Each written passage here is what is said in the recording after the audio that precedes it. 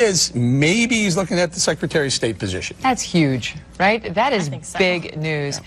And honestly, a credit to Donald Trump, because Mitt Romney savaged him in that GOP primary. And so one of the main questions here, and obviously we're very interested to see whether Mitt Romney's going to be the Secretary of State, but one of the main questions as soon as Trump got elected was, is he going to change his stripes at all? Is he going to do anything to reach out to, people in the Republican Party with whom he hasn't gotten along, or certain groups? And this, I think, says yes. Yes, he is, because as far as I know, they didn't have a makeup session, that they still don't like each other. So one of his first moves is to bring in an establishment Republican who doesn't like Donald Trump. And if he winds up offering him a position like this, I mean, it would say a lot. So I want to know what the thinking is behind Kellyanne Conway's cryptic tweets and about the Secretary of State position, the potential nomination of Mitt Romney. And then we have Mike Huckabee saying that Romney should make a public repudiation, or at least an apology, of his attacks on Trump before being offered the job. Does that track with what you're hearing about the transition team's thinking? It does. A new piece of information I'm hearing tonight from a Trump transition official is that there has been a conversation going on in private, very quiet, of course, about whether or not Mitt Romney should issue some sort of formal or informal apology to President-elect Donald Trump. Does he write a letter? Does he put out a statement of some kind? Because in the words of Mike Huckabee, as you said, he has pointed out on Fox that Mitt Romney didn't just go after Donald Trump's policies. He went after his character. These were direct attacks, calling him a fraud, for example, and a phony. And so if he were to be nominated as Secretary of State, it seems like that's business that needs to be cleaned up. And so from what I'm hearing from this official inside the transition about a possible, and I underline the word possible, apology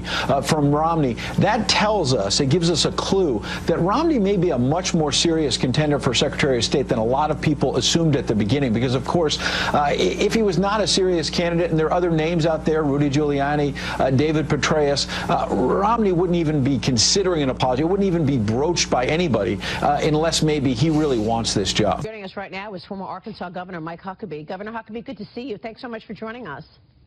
Happy Thanksgiving. Thank you. Happy Thanksgiving to you. So this is a big debate that we're having this morning. Look, a lot of the Twitter followers are mad as hell about Romney. What's your take on Romney's chances over Rudy Giuliani, even over David Petraeus? Give us your sense. Well, if Donald Trump is asking me for his advice, and he's not on this particular position, but here's what it would be. You should do everything you can to give Mitt Romney a job, just as he did everything he could to give you one. Ooh. So you figure how that works out. I get it. Yeah, look, there you go. One of the most important things, well, you've got to surround yourself with people like Secret Service people who will take a bullet for you rather than pull a bullet in you. That's not who you surround yourself with. The Secret Service people, for example, they'll give the president the best advice they have and say, I don't think you should go there, I don't think you should do this, but ultimately they recognize it's his decision. That's how you surround yourself with people who will be honest, who will even disagree, but once the decision is made, they keep those disagreements behind closed doors. They don't go to a microphone, hold a news conference, and tell everybody that you're not fit for the job. Look, he was really rude to Donald Trump. Let's be honest, panel, right here. Yeah. Yes. Okay, he called him a fraud. He said, the only thing that is more of a fraud than Donald Trump is a degree from Donald Trump University. Well, Governor, whose idea is this then? Because you don't seem on board with it. Newt Gingrich most definitely doesn't seem on board with it. I don't think Giuliani. So where did the idea come from? You mean, Dagan, you sense that I was not 100% behind this? Are you kidding me? Yeah. No, look, let me... No, seriously, whose idea is that from? We want to know. Well, the only thing that would surprise me more than Donald Trump offering the position would be that Mitt Romney would take it. And if he does, then I'd have to question, why would he do it? Because, I mean, if you don't believe that the person who has offered you a position is a person that you can trust, you think he's a fraud, a con man, a phony, I mean, all the things that he was called, and then take the job, then you have to think, boy, his ambition is so great that he would take a position from someone for whom he holds utter contempt. I just can't imagine that that makes any sense. This is a different you. I'm seeing, because you're a pragmatic man, but very loyal to Donald Trump, and you are publicly questioning this idea. He's being honest. Well, but here's the thing. I don't know that Donald Trump is about to launch it. I'm speaking now as objectively as I can from the standpoint of somebody who appointed thousands of people over the course of my career, and I understand what that means. I know that personnel is policy. When you put people in jobs, you've just put your policy in place, whether you know it or not. You may announce a policy, but if people are not with you, don't have your worldview, you don't want to surround yourself with yes men. You want to make sure that you've got people who will argue their points and disagree with you and do it vociferously, but behind closed doors. And when you make the decision, they stand, they salute, and if they absolutely morally can't go with you, then they have the good sense to resign and quietly go away. That's what you do. You give two things to a president. You give him your loyalty and you give him your confidentiality. Is there anything about Mitt Romney and his resume that makes him a good candidate? I mean, like, there are a lot of really smart, you know, people that could be Secretary of State. What's so special about Mitt Romney in that role? I mean, I don't know. There's not any diplomatic experience. It's not like he has been an ambassador. So that's what I'm saying. What you really want in the Secretary of State is somebody who does share your worldview, your vision of foreign policy, your understanding of the world, where its dangers are. I'm not here to announce my candidacy for office, and I'm not going to endorse a candidate today. Instead, I'd like to offer my perspective on the nominating process of my party. Back in 1964, just days before the presidential election, which incidentally we lost, Ronald Reagan went on national television and challenged America, saying that it was a time for choosing. He saw two paths for America, one that embraced conservative principles dedicated to lifting people out of poverty and helping create opportunity for all, and the other, an oppressive government that would lead America down a darker, less free path. I'm no Ronald Reagan, and this is a different moment in time. But I believe with all my heart and soul that we face another time for choosing, one that'll have profound consequences for the Republican Party and, more importantly, for our country. If we make improvident choices, the bright horizon I've described will not materialize. And let me put it very plainly.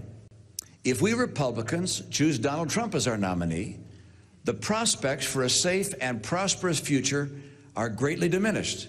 Let me explain why I say that. First, on the economy. If Donald Trump's plans were ever implemented, the country would sink into prolonged recession. A few examples.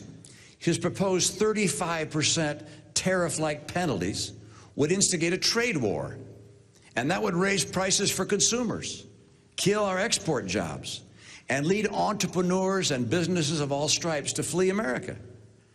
His tax plan, in combination with his refusal to reform entitlements and to honestly address spending, would balloon the deficit and the national debt. So even though Donald Trump has offered very few specific economic plans, what little he has said is enough to know that he would be very bad for American workers and for American families. But you say, wait. Isn't he a huge business success? Doesn't he know what he's talking about? No, he isn't. And no, he doesn't.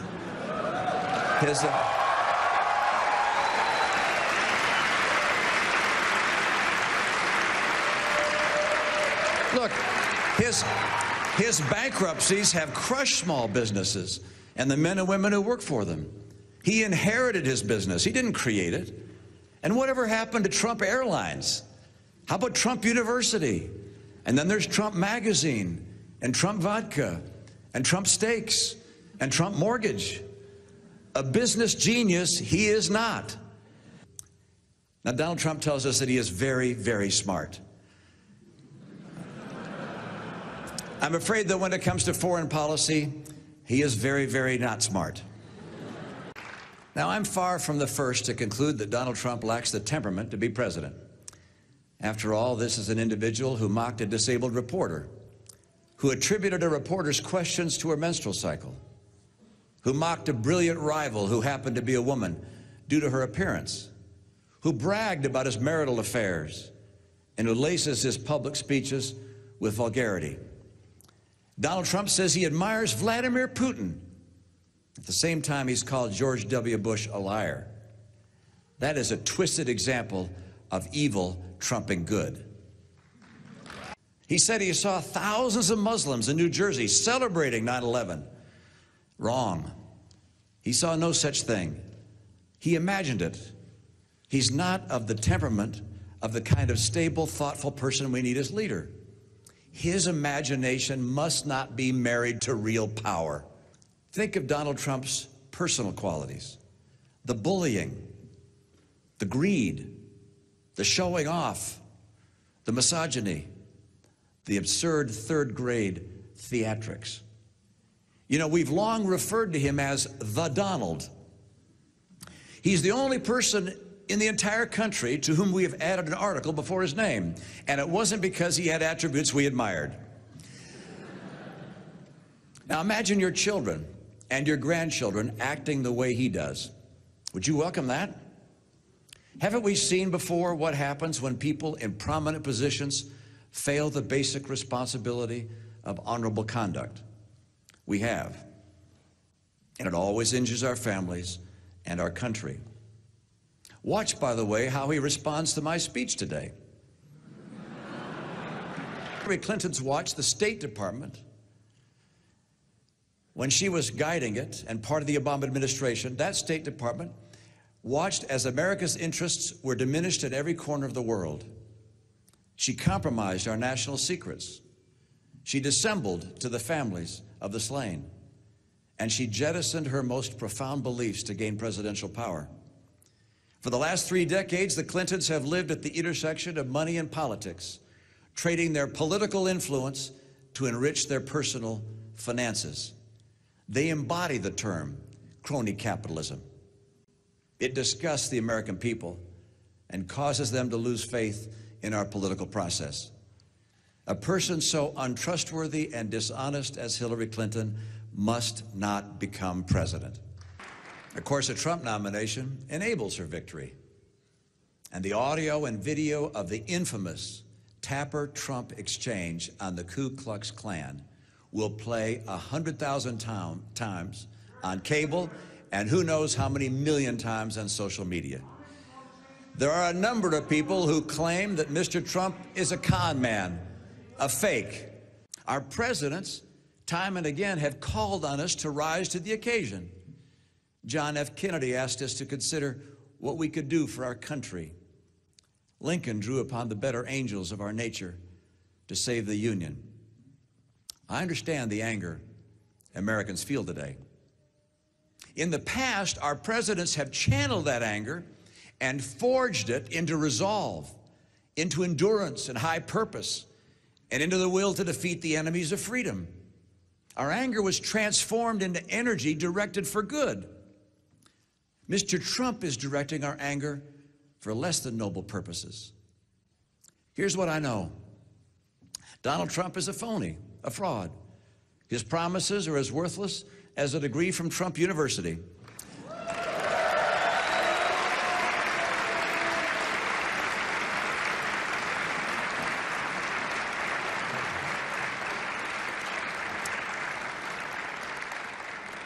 He's playing the members of the American public for suckers. He gets a free ride to the White House, and all we get is a lousy hat. His domestic policies would lead to recession. His foreign policies would make America and the world less safe. He has neither the temperament nor the judgment to be president, and his personal qualities would mean that America would cease to be a shining city on a hill. I'm convinced America has greatness ahead, and this is a time for choosing. God bless us to choose a nominee who will make that vision a reality. Thank you, and God bless you all. So what do you think of the idea of Mitt Romney going to the State Department? Well, I would be concerned. One, I think the vast majority of Trump's supporters will initially be very unhappy and will be reminded of all the things that Romney said over the year. And two, because Romney does represent a very different viewpoint. I mean, authentically, I'm not sure whose Secretary of State he would be. And I think that's something What do you mean by that? Well, I think Trump would have to really think through. Romney wanted to be in President-elect Trump's job, you know, and to what degree would Romney, once he became Secretary of State, represent himself wandering around the world? I mean, being sort of in the John Kerry tradition of let's go from 5-star hotel to 5-star hotel, having nice gourmet dinners with foreign ministers. And to what extent would he actually represent the kind of tough-minded America first policies that Trump has campaigned on? I mean, Trump's got to have somebody at state who's very tough and very willing to take on foreign leaders and say, wait a second, I'm here to represent the United States of America. So you're saying the if I'm hearing you right, the ideological gulf between Trump and Romney is just too wide, maybe? Well, no, I mean, look, they apparently had a very good meeting on Saturday. It lasted several hours. And I've told the president-elect that if he picks Romney, I'm going to support him. I mean, you know, President-elect Trump deserves to have the team he wants. That's his gamble. But I think he has to really have a very deep understanding. And I can think of 20 other people who would be more naturally compatible with the Trump vision of foreign policy. Right. Megyn, the president-elect picked a place just a few blocks away from here for his big dinner with Mitt Romney. It's the French restaurant Jean Georges, which is inside another Trump property and which has 3 Michelin stars, which means that it's just about as fancy a restaurant there is in New York City or anywhere on planet Earth. Even though Jean Georges is surrounded by Secret Service right now, we have seen some pictures trickling out from the inside, and they show Trump holding court, saying something, while Mitt Romney, an incoming White House Chief of Staff, Reince Priebus, listen intently. Priebus, who you see sitting there, is the only person from Trump's inner circle to publicly defend Mitt Romney over the last few days and talk about the benefits he could bring to the cabinet room or the State Department, as longer-term Trump staffers have torched the 2012 nominee for being disloyal during the primaries.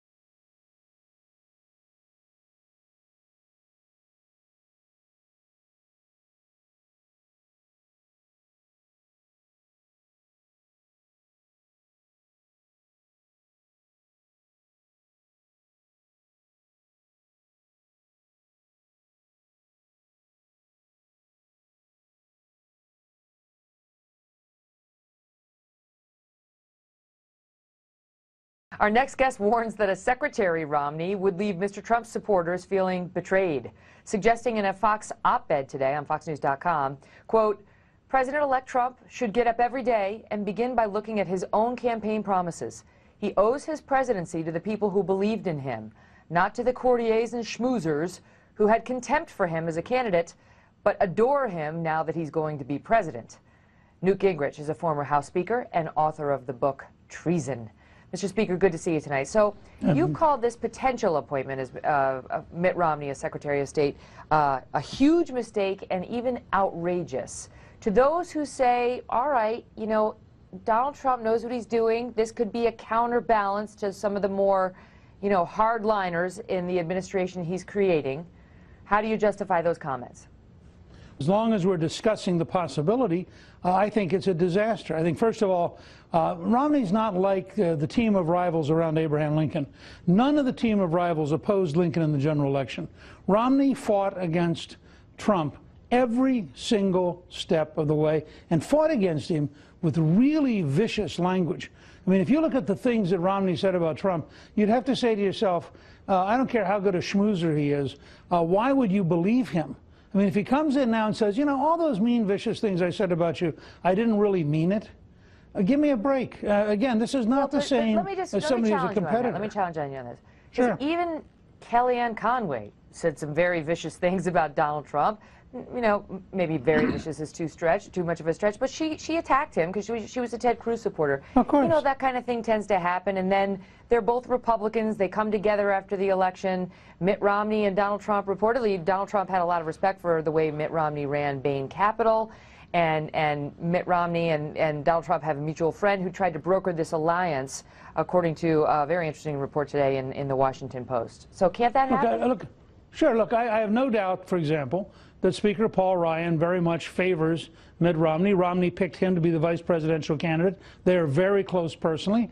Reince Priebus, who was a great National Committee chairman, is very, very close to Ryan and was National Committee chairman during a period when Romney was the nominee. So there are a lot of different things going on here. I'm only suggesting that when you have potentially a Rudy Giuliani, you have an Ambassador Bolton, you have a wide range of people you could reach out to decide that the person, if you go back and you play the tone, the hostility, the contempt of the Romney speeches, and these were whole speeches. These you're right. You know, it's pretty hard to imagine. That is absolutely true. He went after Trump harder than anybody. Well, you have to say to yourself, why would Trump believe that Romney's going to be Trump's Secretary of State? I know he wants to be Secretary of State, but my hunch is he'll turn out to be Romney's Secretary of State. So we're going to see, because this is their second meeting, and we're told that their wives also met tonight. I want to ask you, though, because you had a couple, first about this critique you had for the president-elect, and then I want to talk to you about the advice you had for him in this column. The first thing you said that was his biggest misstep in the 3 weeks since he won was that post on Twitter about widespread voter fraud in this election. Sure. Why was that so bad, where he asserted that he would have won the popular vote had it not been for allegedly a couple million illegal votes? Well, first of all, there's absolutely no proof that there were a couple million illegal votes. Second, there's a new standard now. He's about to be President of the United States, really the leader in many ways of the entire planet, the most powerful country in the world. And there's a standard of calm, accurate, clear. Now, I'm for him tweeting. I think tweeting is very effective for him. I think it's a big part of who he is. But I really do think he needs an editor. And occasionally somebody needs to say to him, oh, maybe not this one. And I just thought it's not that one tweet, but it's what it signals about the lack of self-discipline and the lack of focus that I think as president he has got to acquire. Because the world has to have a sense of reliability that when Donald Trump speaks, that there's a certainty and an accuracy that they can count on every single day, 365 days a year. And that's a big challenge. Right. The gravity of that office requires, right. It comes with a lot of responsibility. Let me ask you this. So you've been there. I mean, you were the head of the contract with America when the Republicans took over the House in 1994, and so you've seen a president come into office and govern and reach across the aisle and get things done, and you were part of that. You talk about in this Fox News piece that reasonableness will be the death of Trumpism. Reasonableness. Explain what you mean by that. Look, Washington has a whole range of reasonable things. The culture of the Foreign Service is a disaster, but reasonable people know you can't really fix it. The Civil Service and the Veterans Administration is corrupt, is filled with people who don't do their jobs, is filled in some cases with people who literally have criminal records, but reasonable people know you can't really reform the Civil Service. You go down this list, we know the Congressional Budget Office is a joke. Its estimates are a total disaster. It was totally wrong about Obamacare, but reasonable people know you have to use it because it's the only thing we have, even if it's totally wrong. You just go down this list of reasonables, and every reasonable statement moves you to selling out and keeping the swamp full.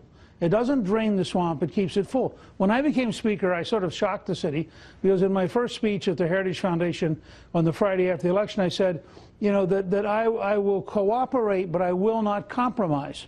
I had been elected to do the things in the contract with America. I've been elected to balance the budget. I had been elected to reform welfare. And I'd cooperate to get it done, and I think Bill Clinton and I did a pretty good job. But I wasn't going to compromise on our goals. Well, Donald Trump has a contract with the American voter, which he outlined, I think, brilliantly at Gettysburg. He has the vision of a New Deal for African Americans, which he outlined in Charlotte. If he's going to get those things done, he's going to have to be unreasonable with a city which is a swamp, because the swamp doesn't want to be drained. I mean, nobody in Washington is running around saying, oh, please come in here and change everything. They're saying, how do we slow him down? In the Pentagon, the term for the political appointees is the summer help. How do we outlast them? Oh, the summer help wants to do something. Well, they'll be gone soon. And that kind of slow walking's true across the whole city. Speaker Gingrich, great to see you. Thanks for being here. Good to be sir. with you. Thank you.